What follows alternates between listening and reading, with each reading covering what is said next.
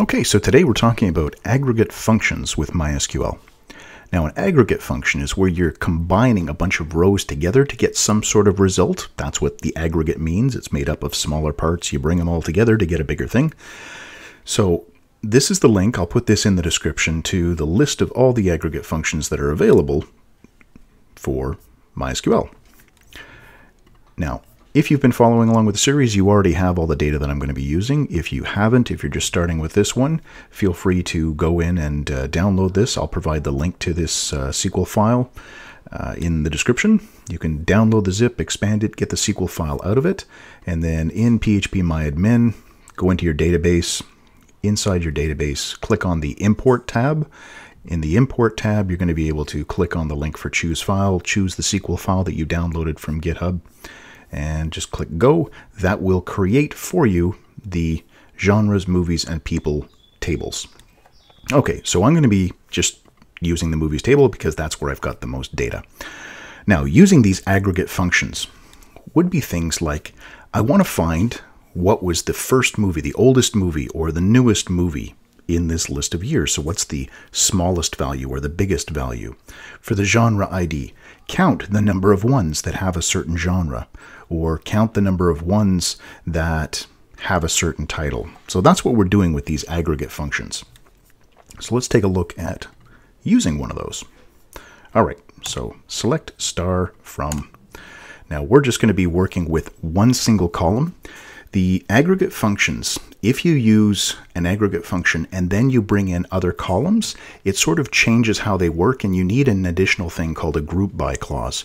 I'm going to be covering that in another video that comes after this one. For right now, we're talking about just a single column. So let's do this. Let's say count, and then I can put any column I want, any one column. We'll give it an alias, and I'm going to call it num from movies. And if I just run that, let's start with just this. There we go. One column, one row. That's what I get. So 28 is the total. So we counted all the different movie IDs that were inside this table. Now I can change this to be any column whatsoever. So count movie title. It's going to give me the same thing. There are 28 rows. So when I go, yeah, num is still 28. That's what the aggregate does. Now, sum, that's another one. Not zum, but sum will sum the total here. So if I add together all of the year values, there we go. So if you took the value for each year and you added them all together, this is the total that I got. Not very useful, but you can imagine if you had a bunch of prices or something like that, you could sum those together. There's also an average, AVG. So average, if I run that, 1997.5. Okay, so 1997, that is the average year of all the movies that are inside of my table, the movies table. Okay, min. So we'll call this oldest. There we go. So the oldest movie in my database is 1977. There's a max as the newest. 2016 is the newest movie that I've got inside of that table. And so that's it. That's aggregate functions. There's that list right here of all of them. So I encourage you to go and experiment and play around with them a little bit to get familiar with them. You can always give them an alias. And I highly recommend getting into the habit of always putting an alias on here. We don't have to. Like I can run this without the alias. You can see max, comma, year, or brackets year. That is what I wrote here. But this is going to fail inside of PHP or Node or whatever the programming language it is that I'm using. What I want to do is I want to have that alias.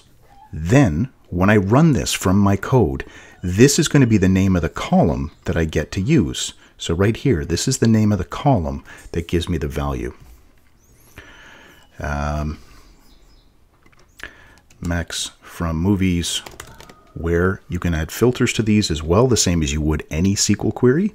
So let's say where genre ID equals 1. Okay, so we know that the fantasy movie was a 2016 one. If I change that to genre ID equals 2, 2014. Okay, so 2014 was the newest sci-fi one that we had inside of there. The oldest sci-fi should be that 1997. And the oldest fantasy movie that we had in there, 1981. So you can see, you can add the where. The order by clause isn't going to do much here because we're only getting one result back. So aggregate functions with one single column, that's what this one is all about. If you want to start adding in additional columns, so let's say genre ID. There it is. Oh, we only had the one genre ID, so let's remove that. There we go. This is the failure that I was referring to. We need to have a group by. So when you add in additional columns with an aggregate function, you need to add this group by clause. So that's going to be the subject of our next video. If you have any questions about this one, please feel free to leave them in the comments. Again, I will leave the links to the documentation and the link to the SQL file that you can download in the description. And as always, thanks for watching.